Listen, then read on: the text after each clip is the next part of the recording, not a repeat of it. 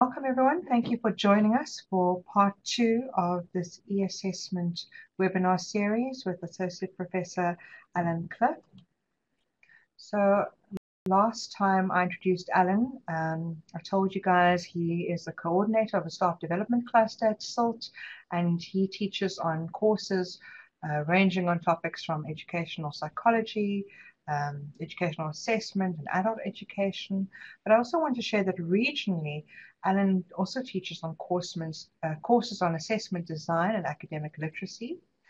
His research interests include the use of theories and principles of dynamic assessment to facilitate student learning and in the processes of staff development as literacy's practice and induction into professional learning communities.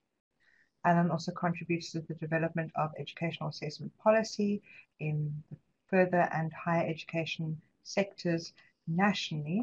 If you want to read Alan's full bio, you can find it on our Emerge Africa event page. So Alan is a super busy guy, and we're really excited to have him join.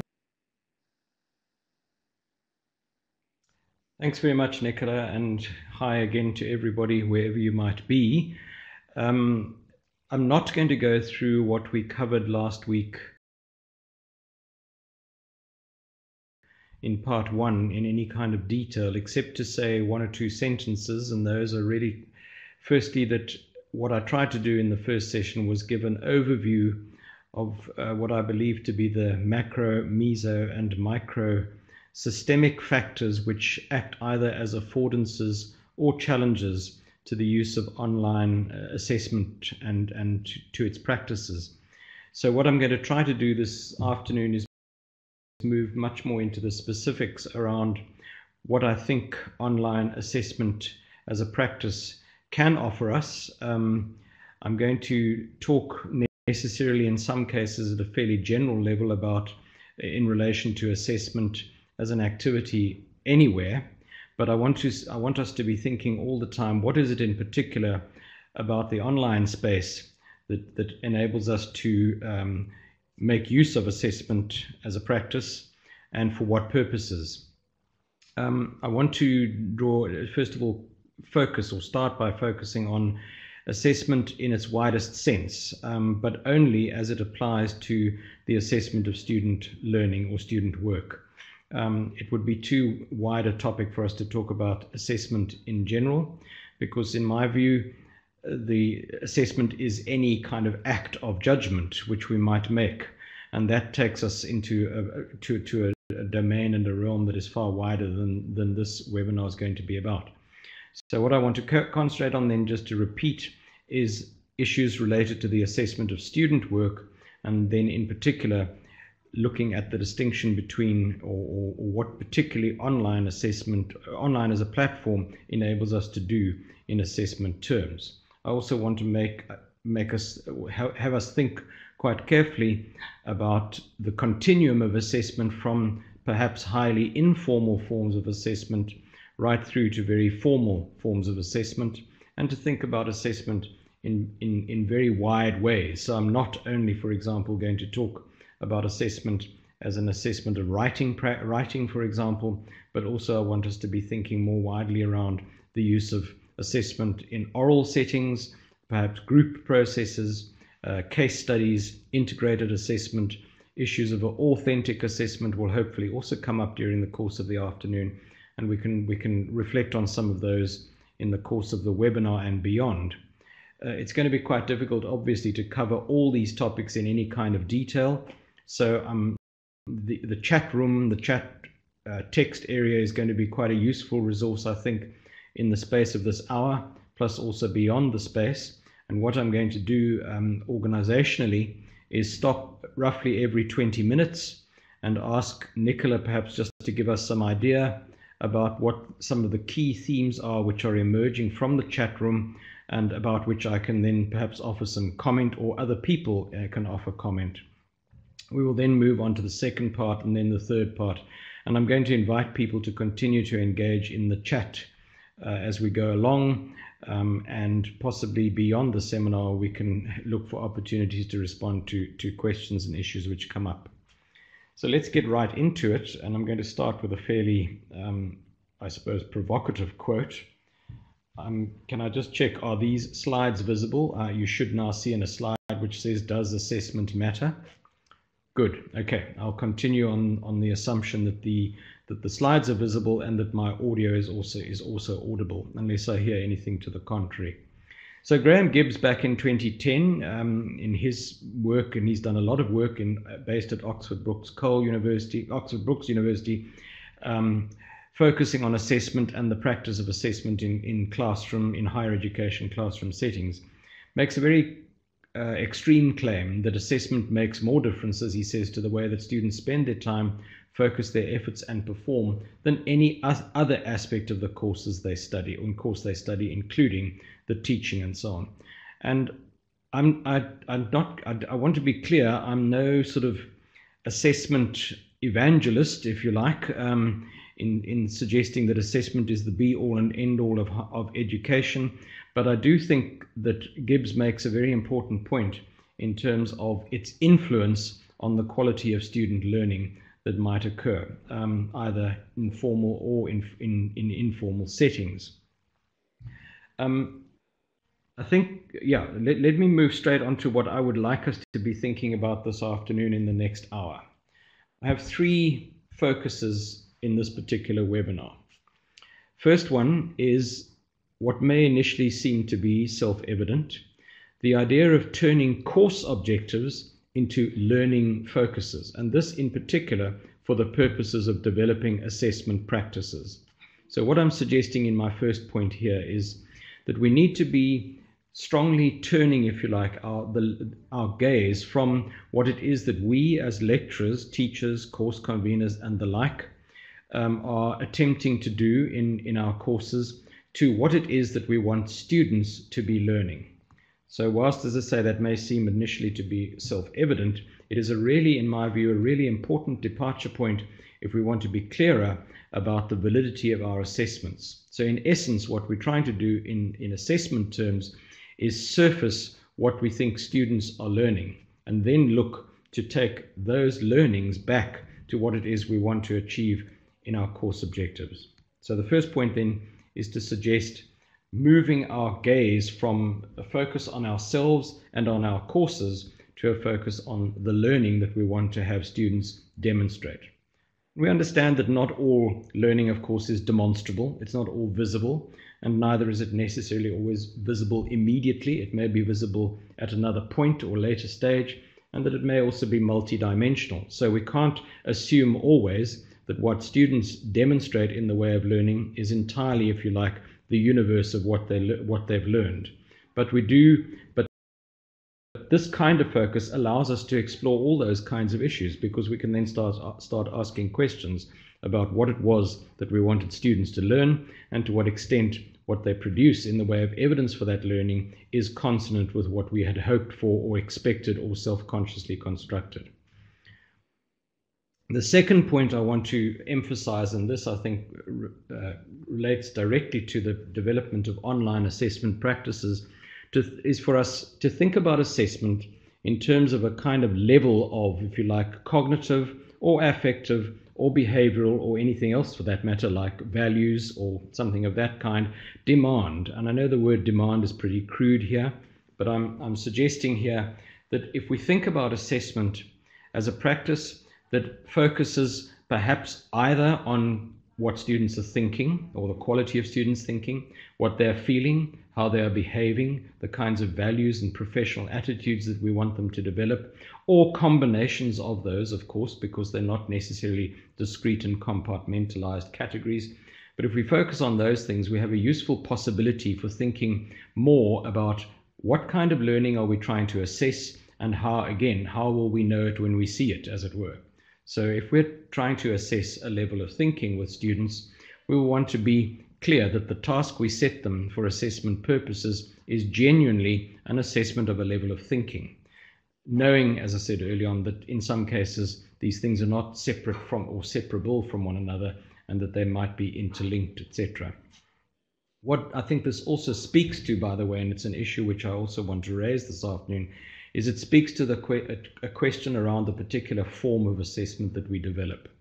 To give a very simple and possibly quite sort of superficial example at this point, if we are going to set students an essay in which we hope that they will demonstrate a particular level of critical engagement and thinking, but the task we set them is focused entirely on them being able to reproduce or regurgitate the knowledge that they might have learned in the class, we're not necessarily assessing for what we had hoped for or what we had thought we would be assessing. There may be other kinds of assessment, and here again, especially in the online space, that would more effectively represent the domain of the learning that we're trying to produce or create for students. For example, having them participate in an online chat, a little bit like we're doing right now, or having them, for example, respond to questions in groups in an online setting, or perhaps analyzing case studies together in an online setting might much better represent the kind of assessment or the object of the assessment, rather than, for example, some kind of, in this example, written essay. The third thing that I want us to focus on, third principle today focus, is looking at the extent to which student responses on any kind of assessment is genuinely evidence that the learning focus has been achieved. This, in essence, goes to the long-held, venerated issue of validity. In other words, we're wanting to make an assessment and a judgment about the extent to which our assessment is genuinely valid. Is it genuinely measuring what we would hope it to have measured? So let's take this for a moment into the online space and think about what different kinds of learning we might be wishing to find evidence for in an online space. It is very clear, I think, to me that the kinds of evidence that we're looking for goes way beyond simply students being able to reproduce a particular knowledge base. That may be important, and it may be an important starting point. But in an online space, there are lots of other kinds of learning that we might want to be producing evidence for in that kind of engagement. For example, the ability of students to work together in groups, the ability of students to provide feedback to one another in terms of what they're learning, and our intervention in their feedback. And then Nicola mentioned earlier on my interest in dynamic assessment, the use of highly intentional and sequenced forms of mediation in an online environment in which we want consciously to shape students' learning through the kinds of questions we ask in response to the tasks that they are doing in online spaces. I'm going to develop these themes a lot more as we move along. I want to argue that in particular, in moving on to my next slide, I want to argue that in particular, online platforms and e-assessment provide us with very useful opportunities for developing, in particular, formative assessment. In other words, for offering students opportunities to learn, to develop, to grow individually and in groups and with others and with their peers and with their lecturers in ways that will improve and facilitate their learning, and that we're not necessarily so consciously focused in the online space on what are characterized as summative forms of assessment. I think that there are challenges here. We probably will want to come back to some of those questions as we go along, those issues as we go along in the webinar. It is possible to do summative assessment in online spaces. There are issues there that we may want to talk about, such as security, confidentiality, and the like. But for me, the online space is a particular space in which the affordance of formative assessment can be developed to quite a high degree. So those are the three things I want us to look at today. The question about what it is we want students to learn. The second issue about what types of learning are we particularly focusing in on, such as cognitive or affective, etc. learning. And then finally, the really key question, the question about how do we know that learning has actually occurred? In other words, and the argument I will make is, in essence, assessment is about building a weight of evidence argument that allows us to make claims about student learning. So, for example, if students have done a writing activity and they've also responded to an oral assessment and a case study and perhaps done some group work on a task, when we sum those different kinds of learning together, we start to make claims about the learning that students have demonstrated. We know, for example, the limits of that claim. For example, we know that from their writing, we may not be able to make evidence or claims to evidence about their ability to get on with one another in groups. So these things together enable us to make some kind of, as I said, weight of evidence argument around learning. Okay, let's move on to the purposes issues now. Why do we do assessment? I've put up just a few possible reasons for doing assessment activity, and I want to separate, if you like, separate them out, because they seem to, for me, to fall into, or to have two particular dimensions, two categories of classification. One is the separation between formal and informal learning, or the separation, if you like, between summative assessment and more formative assessment. And the other is more a focus on the extent to which assessment tells us something about student performance, and then the extent to which assessment tells us something about our own performance as lecturers or as assessors. So those two dimensions, I think, are intersecting. The dimension between the continuum between informal or formative assessment, perhaps, and formal assessment, and then the continuum between a focus on what assessment tells us about students and what assessment tells us about ourselves. So you will see, for example, in the slide in front of you now, that if our primary purpose is to check how much and what students know, we will create assessment tasks that are geared towards that purpose.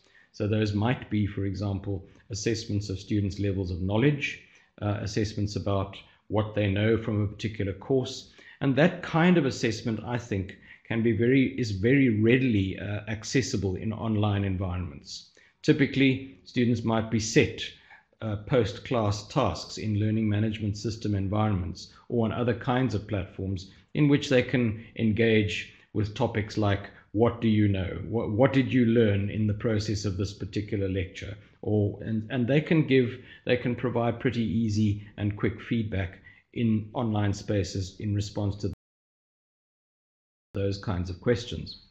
I think what the online space also helps us to do very nicely in those spaces is to have a record of how students have responded to those tasks, and then be able to offer them mediation and feedback, in relation to those recordings and to what they've actually written in response. But I think also, and probably crucially, in the environment of social learning, students get to learn from one another in those kinds of environments as well. They get to see one another's responses, and they get to respond to those responses. Other formal kinds of tasks that we might offer in an online space is, for example, grading performance or certificating, where students, for example, hand in formal assignments in an online space, and we get to grade their performance that way. But often that kind of assessment does not necessarily, except for the individual student perhaps, provide much room for formative assessment or for learning for the student other than for them to get feedback on the actual task. I think that there are also very important focuses for assessment in issues related to our own teaching. It's often the case that when students perform poorly on an assessment task, we assume that it is the students who haven't learned well or haven't been able to achieve what we had hoped they would achieve in the learning. It can often be, if we think carefully and look carefully at the feedback we get from the task and know what the task was aimed at, we can often receive quite constructive feedback about our own ability to teach and what we might do differently as a result of what students have produced in the way of assessment evidence. The key interest for me in using assessment to facilitate learning, and here I think the online space does provide us with lots of opportunities,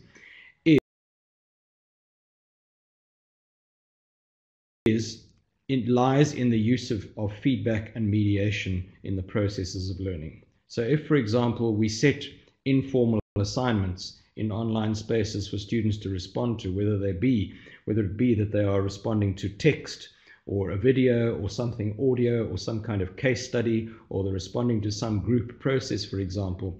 We have a real opportunity ourselves as lecturers, and I think students have that opportunity too, to enable really effective learning if we are clear again. If we go back to my first slide, if we are clear about what it is that we're expecting to see as evidence of that learning from students. So if we know, for example, that our focus is on attempting to assess the extent to which students have developed, say, particular emotional responses to a case study, we need to make the focus of our assessment on that affective dimension and domain. And so it's not going to be any use in, for example, unless we think this is important, it's not going to be any use to push students into an analytical mode of thinking when what we're trying to assess is their ability to understand emotion or to identify emotion in their learning, for example. There are other purposes for learning, for assessment, for example, to differentiate or separate or classify students. Typically and arguably, one of the key reasons we do assessment at all is to be able to identify variation in students' learning. Why? Because that takes us along a continuum of being able to understand how we mediate the learning for different subgroups of students. For example, if we know that some students are struggling with conceptual understanding, we can see that in the feedback that their task provides. Again, in an online space, we can see it very readily because they're providing those kinds of items of feedback in a fairly immediate way. Other students can see those too, and can be assisted, if you like, to provide feedback to their fellow students on the basis of what those students are saying or doing or thinking or feeling or the like. But the idea, as I say, from our point of view as lecturers, is that we are able to see that variation and be able to subclassify, if you like, or subcategorize students' responses, not the students themselves, but their responses to an assessment task. We're able to classify them and provide much more intentional and effective feedback to them on the basis of either their conceptual misunderstandings or perhaps their inability to make application, or perhaps to think or to reason in a critically reflective fashion as we might have wanted from the task. The idea of the second last point, the idea of promoting or modeling thinking, this is here I'm thinking particularly of the extent to which we can make use of model answers and rubrics to enable learning to take place. And I think online environments give us really good opportunities to put up rubrics, to annotate those rubrics if necessary, to present model answers to students, perhaps qualitatively different model answers, and to enable students to think about and to engage in discussion and talking around the model answers. The rubrics are simply, I suppose, at one level, a reflection of our thinking about the assessment and what assessment enables and what kinds of learning assessment enables, but they can be very useful tools for us to make use of in enabling learning to take place. Finally, in this particular slide, there is a chance to use assessment as an opportunity for ourselves to reflect on our purposes, our aims, and our goals for particular courses. So that takes us back to my slide 1, where we've moved from a focus on ourselves to a focus on what students have learned, and then a focus in turn back from what students have learned to what we had expected and what our particular objectives were in particular learning situations. Indeed, Alan. So Tony had a good one here, which I think John's question links to. So Tony said, can flexible automated responses count as mediation? Picking up on at this stage, so things or perhaps like a later point. Online MCQs, and I know there are a lot of more talk. sophisticated tools and approaches nowadays as well, such as, adaptive learning and that. John also raises the point of how do we ensure fairness when using randomized questions from a test bank. So, yep, sure.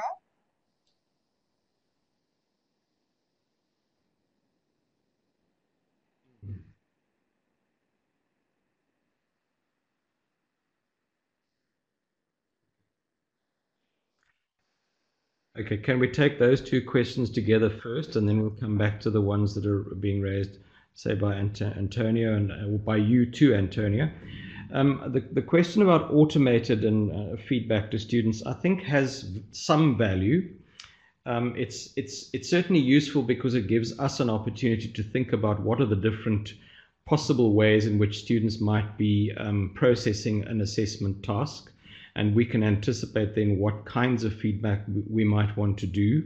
But I think it is of limited value in the sense that unless we know more about our students, we are likely to miss the target, if you like. We're likely, certainly at the individual level, it's going to be very difficult for us to provide or create automated responses to assessment tasks that are going to satisfy or reach every individual learner. But I think that they're an important first step. So they provide, for example, opportunities for us to begin to show to students that there are different ways to deal with particular assessment tasks, and that they can, and if they are put up in some kind of online environment situation, it enables students to look at some of those differences and perhaps say to themselves, well, that's interesting. I had not thought, for example, that I was not understanding the fundamental concepts in this particular course, but I can see now that I did because of the feedback that I've been given. Taken to its extreme, a dynamic assessment suggests, for example, that we tailor feedback to students' assessment on a kind of one-to-one basis. Now that's simply, I guess, not practicable. It's not possible to do that, and it's certainly not possible to do that when we have massive classes of, say, 1,000 students. So there, things like automated and classified feedback could be useful, but I guess they need to be springboards, if you like, for further engagement. Students can possibly, in an online environment, be given an opportunity to look at the different kinds of feedback they've been given and to respond to those. Perhaps group themselves with other students, or we can do that kind of grouping for them to continue to learn or to gain more from the kind of feedback that is given to them. In the online space, there's a distinction made between, by the way, between what is called computer-based assessment and computer adaptive assessment, which I think is what some people are beginning to refer to here in relation to fairness. It is possible to make use of highly sophisticated computer programming to develop to develop assessment practice in an online environment in which the assessment itself is responsive to the levels of thinking and response that students make in the previous bits of the assessment. So, for example, if students from their first responses in a particular task look to be struggling with, say, application to the real world, the computer will be able to offer to those students further items that have to do with application to the real world. Now, that's certainly not the substance of our discussion this afternoon, but I'm encouraging people to go and look at the field of computer adaptive assessment for more examples of this kind of work, because it's based on the assumption that, in a way, that students demonstrate their learning through their responses to assessment tasks, and that the succeeding assessment tasks that the students are presented with are based on a sort of adaptation of what they have learned and enabling them to learn further. But as I say, we're not going to go into the huge detail around that right now. And then where do we, rather than can I pick up on the issue around formative feedback and the use of online tools, a lot of us are wedded which I see you raised to particular online tools that we might like or find useful. Okay. So if you could share a little bit more about.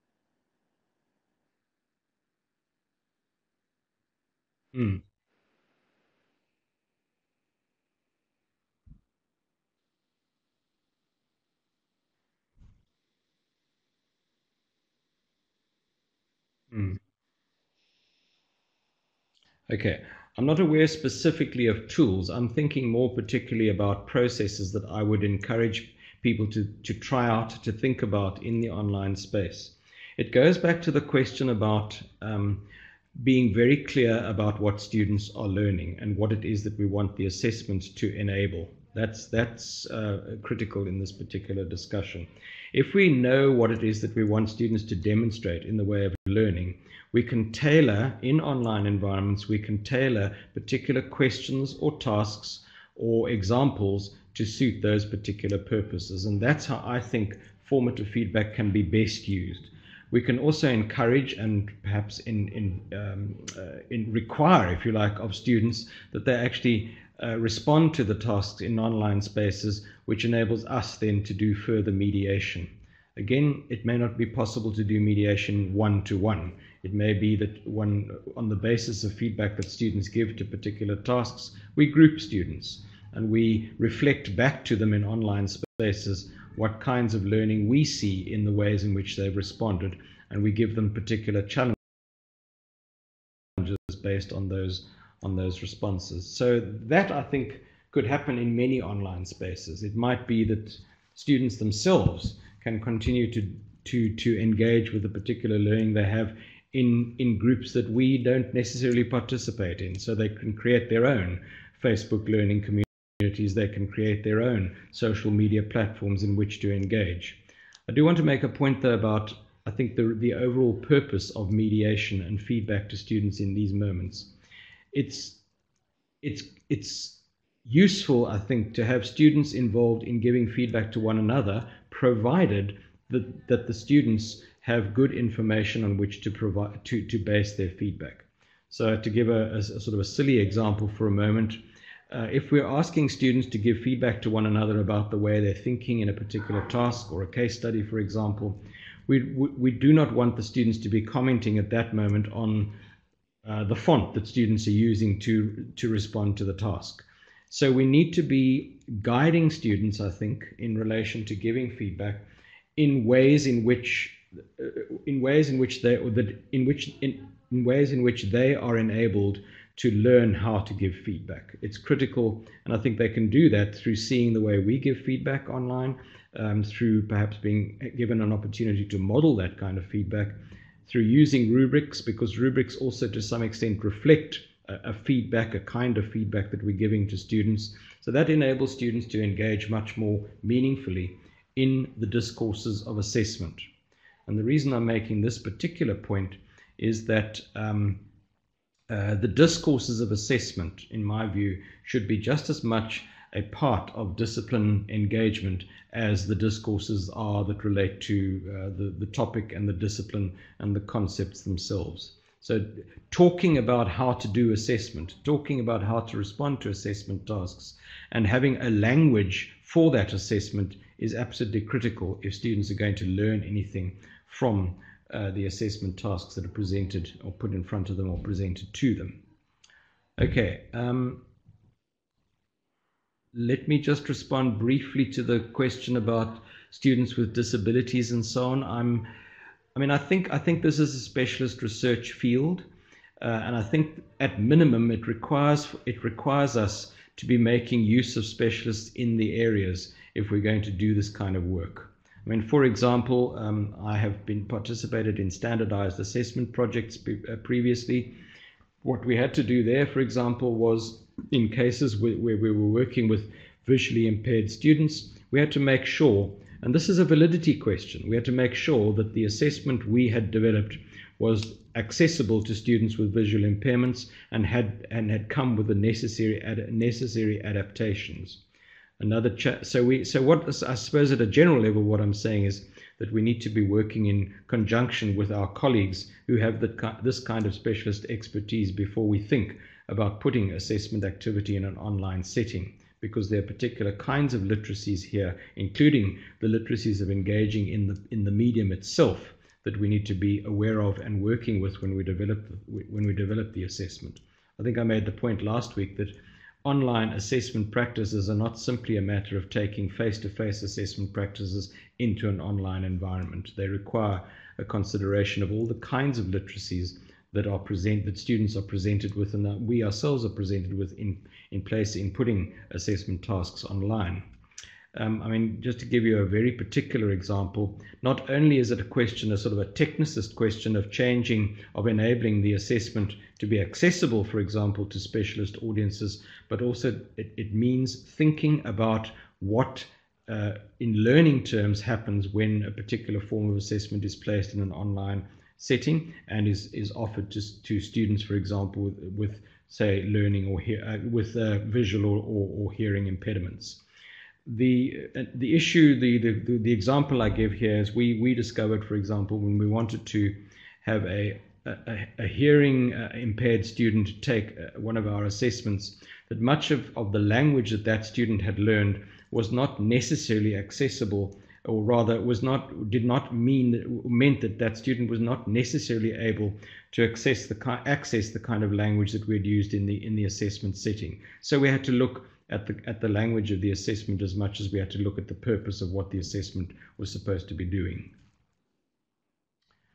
Okay, and I think this question, Nicola, that you raise is also very useful to think about, if we are going to take learning into particular online settings, which kinds of learners, for example, does this not enable? So what, for example, if we know that hearing impaired students are not able to participate in the assessment, we need to think of different ways of doing it. But we also need to be considering validity issues as well. So the validity issues such as, what is the assessment designed to assess, and is it genuinely doing that? And I'm back to my third point on my first slide again. What is the evidence that we collect that enables us to make claims about particular kinds of learning?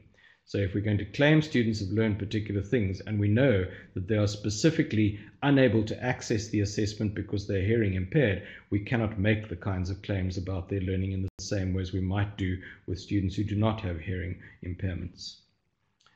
Okay, I'm going to move on a little further. We seem to be running rapidly through the hour, into introducing a little bit more about this question about knowing what it is that we're trying to assess. I'm going to probably skip over this slide very quickly and say that what I think research on student learning has helped us to think about very clearly is exactly the point I was raising at the beginning. The question about what is it that learners think they are doing when they respond to particular assessment activities. And so what this research of Martin and Salyers did all those years ago, and it is now 40 plus years ago that their work was current at the time, they helped us to understand very clearly that it was possible to alter the quality of learning through changing the assessment task. So, for example, simply asking how questions produces a different kind of learning than asking why questions. How tends to focus us on methods and processes, and why tends to focus us on reasoning and critical engagement, for example. I mean, I know I'm kind of flattening the nuances quite considerably here, but the question about if we change tasks, we can possibly alter the kinds of learning that students engage with. Okay, so here's a set of implications around that. If our primary focus in learning is for knowledge acquisition, and this is certainly possible in online environments, we need to know what it is that what knowledge is being valued and why that knowledge is valued. So when we set assessment tasks, we automatically, they are highly social activities, as I was indicating right at the outset of the presentation through my title. They are highly social activities, and an assessment task is going to signal to students a particular kind of knowledge that is valuable or valued, and why that is particularly valued is important for us. If our focus is on application of knowledge and procedure and process, we need to be clear about what we understand by application. In some cases, application is relatively routine and one-dimensional. In other cases, the application we're trying to encourage for students is highly multidimensional, complex, and transformative, in the sense that it's expecting students to develop an application that they might not have been exposed to in class. And so, again, putting tasks in online environments enables us to unpack, if you like, the task with students so that they have a clearer sense of what it is that is being expected of them in terms of learning. Same as understanding. Often here my colleagues equate understanding with remembering. They're not necessarily thinking about understanding when they ask questions like, do you understand? Or when they ask students to demonstrate their understanding in assessment tasks. And then finally, questions around transformation. And by transformation, I mean here critical thinking and critical engagement, not necessarily referring to the, although this might be very topical and important now, to the debates around decolonization and so on. I think assessment, though, can play a very strong role in that, because, yes, so because I think assessment Sumaya had a activity really can interesting signal point very here. She strongly, says often in again, large what classes kinds of we knowledge is include a valued range of and class why we activities value and it and tasks. who we draw on for our sources of knowledge. She gives Okay, examples of anything, case Nicola, that is emerging now that is might be analysis, worth looking at discussion, and talking about a bit further? She says, but the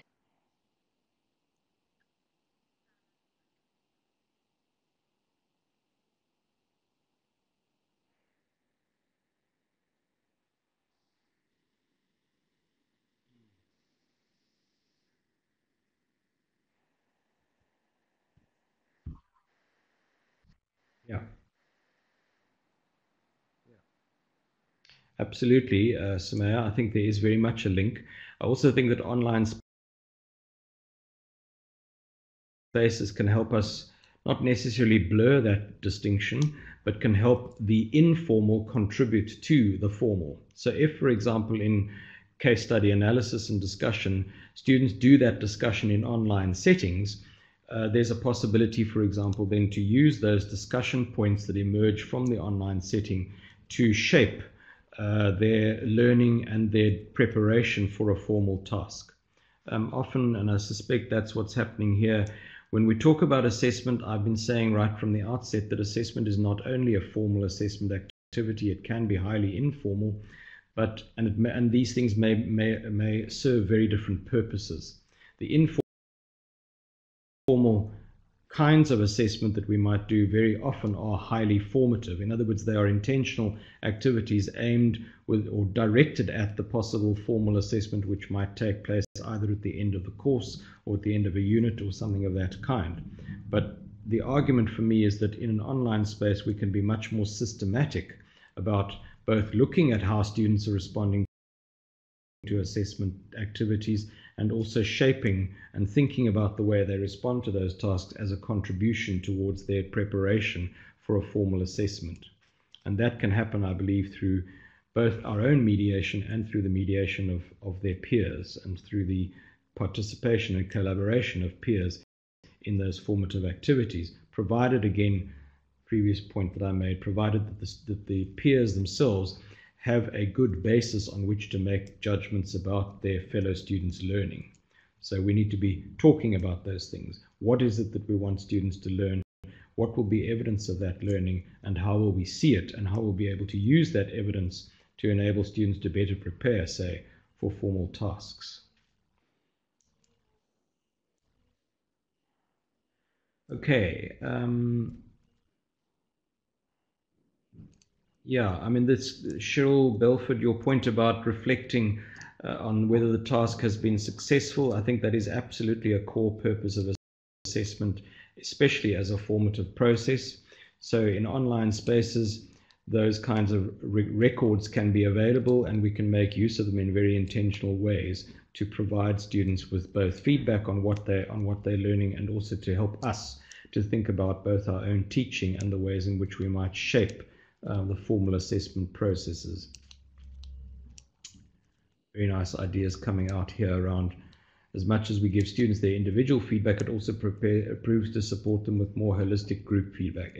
Absolutely. I think that's a critical and a really important function of assessment in an online space. That informal assessment space helps strongly to contribute to students benefiting from both one another and from the feedback they get from ourselves. And of course, and that learning goes way beyond simply learning about particular knowledge or particular applications into something where they, I mean, it's that issue around the extent to which we're assessing cognitive, affective, and perhaps even behavioral levels of ability just as much as say, or in conjunction with one another.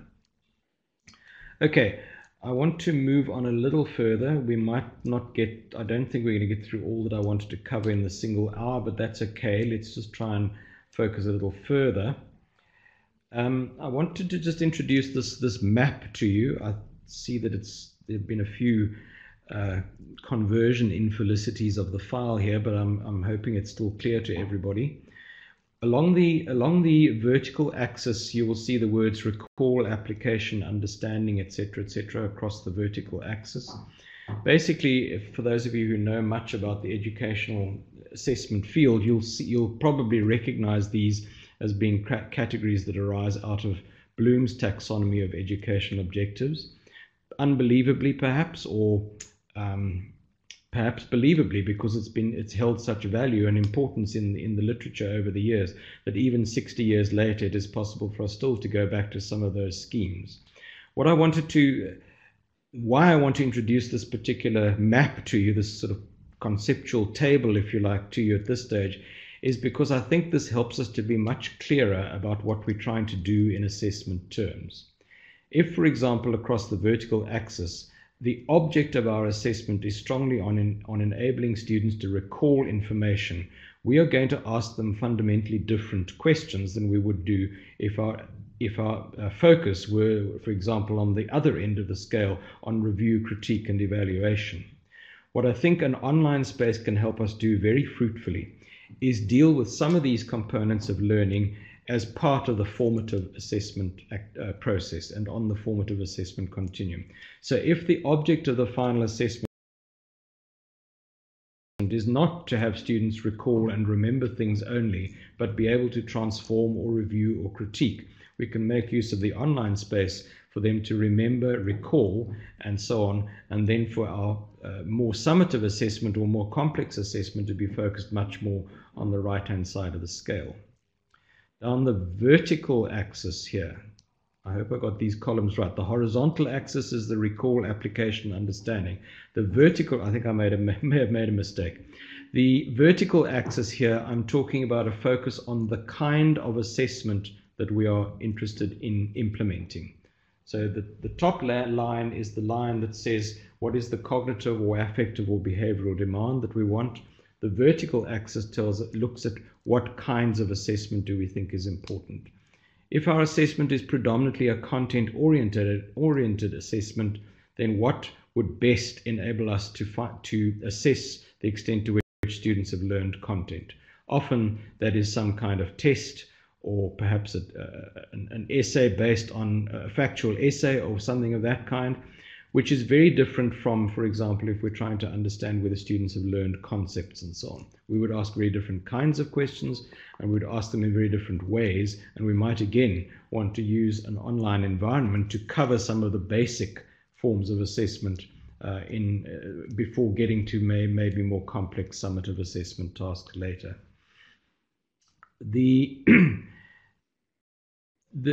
two axes, the vertical and the horizontal axes, in my view, this is not meant to be a lattice. This is not meant to be some kind of template, but much rather to say there's an interplay between what we demand of students in assessment terms and the kinds of assessment tasks that we set. So it is a taxonomy, but I'm encouraging people not to see it as some kind of template that one fits to our assessment activity, but much more to say it could be perhaps a sliding scale. We could also use this kind of template for looking at whole curricula, for example, and saying what kinds of assessment activity are we predominantly focused on, perhaps at the first year level, or at the second year, or the third year, and so on. Where would we want students to get to in say the senior years or the graduate years of their courses? Arguably, we might want them to be on the right-hand side, where review, critique, and evaluation are much more foregrounded. But from an assessment point of view, what is critical here is understanding the differences between these different forms of assessment. Fundamentally, asking questions that expect students to recall are qualitatively different questions from the kinds of questions we would ask if we want students to review or critique or evaluate something. And then again, back to my first slide all the time, again I'm back there, is how will we know the difference between recall and review, for example? What will students produce in the way of assessment that will help us to make those distinctions? And how might we be able to encourage and develop those differences in online environments? Again, through things like discussing these criteria openly and explicitly with students, workshopping them, having the students themselves engaging with Yes, them in just chat one rooms thought, and forums Alan. and I the think like, often we so that we equate can too get e-assessment some with sense of a where students' particular understanding tool, is in relation and to it's these sort of as components of though, assessment. by Again, that choice point of the also about that tool, these are we are part of the doing discourse of e-assessment. assessment, which we But can actually, we've put got up to for engage students with and this have kind of them debate, table, and discuss, then think choose about, etc., our etc. tool. Okay, I'm going So to take Cheryl and one I were more having pause and then interesting sort of questions. press on A little bit the of last few discussion here in the minutes of chat the around actual blogs, webinar. and then John asked, Anything how do you interesting evaluate the blog worth personally looking or at with a emerging at the peer? moment, Nicola? Yeah, so I think it's those kinds of bigger questions. If you can, share some. Yes.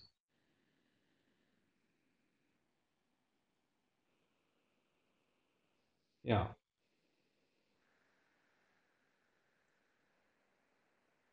yeah, absolutely.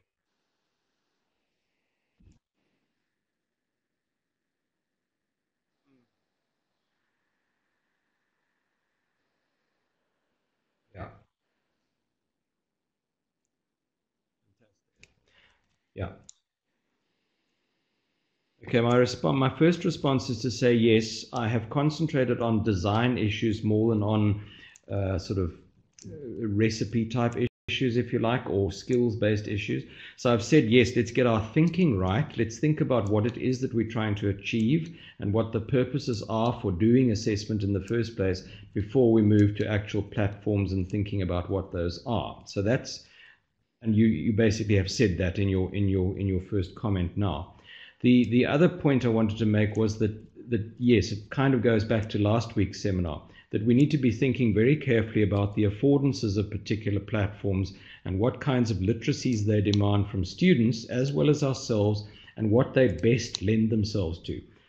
For example, having students interact in written form in a blog post in an online environment assumes a certain kind of writing literacy for those students, or aims to develop that writing literacy. It assumes also that there's a particular kind of language development that we assume to be in place there too. Perhaps if we believe that students' language development is part of the or is an object of the assessment, we might go for some other kind of online activity, such as perhaps an oral online activity, or some kind of opportunity for students to demonstrate a process rather than use writing as our major vehicle for assessment. So I think you're absolutely right. We have to be thinking about, first of all, what is our purpose, and that goes to design. And then we have to be thinking quite carefully, in what particular environment would my purpose best be achieved, and what kinds of, I suppose the question is, I was talking to a group a couple of weeks back where I said, in essence, what we're asking with assessment is, what does it take for students to be able to respond to a particular assessment activity? And asking that question, I think, helps us to get some sense of not only that they're answering a question, but they're also engaging with a series of literacies. And in the online space, clearly digital literacy is a very important component of their engagement. So it makes little sense to place assessment into an online environment in cases where students are unable to, say, engage with the medium or the platform in that case. Okay, I have about 5 minutes left. I want to move through a couple of other issues before we conclude the actual webinar. And then maybe we do need to think about ways in which people can engage with these issues a little further, and maybe even create opportunities for people to try out some ideas in some sort of experimental space. I'm not sure about that. I don't know whether that's going to be possible, but perhaps it's possible in an offline or not offline space, in a space that is not this webinar. Okay, so the design questions I've been trying to stress through the course of the presentation have been these. What is it that we want to assess? And that means that includes whether we want to do it in a formative way or in a summative way. It also includes whether we're assessing knowledge or application or thinking or whatever it is. And it also includes things like whether our predominant form of assessment is cognitive and or affective and or behavioral in its orientation. Then the issue which I raised right at the outset, which from a theoretical point of view, we talk about as constructive alignment, How do the assessment activities align with the particular course objectives? And I think we can get a huge amount of feedback in the online space about the extent to which both informal and formal assessment actually does align with what we had intended. Because if we use assessment in a formative sense, we can, and use it in online spaces, we can very quickly begin to see the pattern that is emerging about the quality of student learning and the extent to which it fits with what we had expected. Key question 2 is the signals that assessment provides about the course and to students. If we use lots of opportunities for formative assessment, we signal strongly, I believe, that learning and facilitating learning is a key component of the course. If we focus perhaps only on summative assessment, we perhaps create the unintentional signal that summative assessment is all there is, and that we are encouraging snapshot views of learning rather than seeing learning as a developmental process. And then I've mentioned this point already, the last point on this particular slide, which forms of assessment best suit what we're assessing. For example, if we use multiple choice assessment, it is possible to test levels of thinking, but often multiple choice assessment is focused quite strongly on assessing students' knowledge, whereas, for example, case studies enable us to assess much more strongly integrated application, knowledge, own thinking, the development of thinking from other people and the like. So we need to be thinking all the time about the kinds of assessment we do and what they best suit. So for example, online learning as one case might help us to produce or focus quite strongly on much more social forms of learning, or learning which takes place in social settings. I did say last week, I did make an important point from my point of view, is that social learning is not so much about a process of learning, but is just telling us something about the context in which learning takes place. So an online platform, for example, can help students to benefit strongly from one another in terms of their learning, and so it is in a highly social space. Okay, we're pretty much out of time. I wanted to move on to issues that related to validity. They will be in the slides, so people will be able to have a look at those questions that I raise around validity, because validity is a key component, especially in my view, of practicing assessment, social practice of assessment in online spaces. Again, it's back to what are we actually assessing. If it is that students are very comfortable with online spaces of learning, it is possible that we advantage those students more than the students who are not comfortable with that kind of assessment. So I suppose the challenge is making sure that our assessment is multidimensional and also multi-format if we're going to get closer towards validity issues. The final bit of my presentation, which I'm not going to get to today, deals with the issues of rubrics and what rubrics enable us to do, and what particular value rubrics have, and where they are particularly possibly limited. I think the key point I was making in this particular webinar was to say that rubrics can be placed in online settings and can become part of formative assessment. In other words, they can provide feedback to students about what the ways in which they can respond to particular tasks. And of course, they can be rubrics about writing as much as they can be rubrics about oral assessment or group process, or for that matter, rubrics that students develop for themselves as a basis for making judgments about their own learning.